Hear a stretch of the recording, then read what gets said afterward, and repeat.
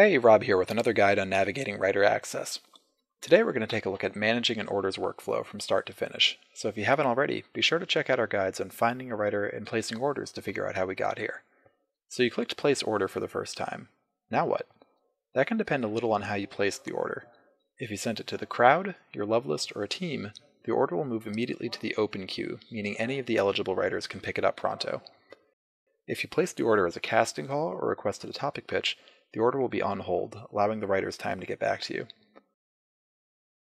Once a writer accepts an order, it'll move into your In Progress folder, meaning a writer is currently cranking away on the first draft.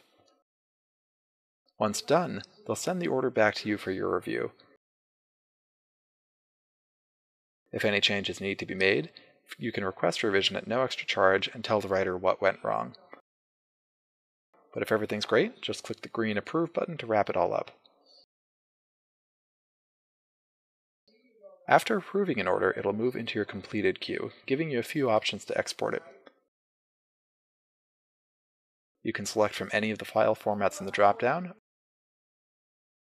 or even take advantage of our API integrations to push it directly out to its final destination.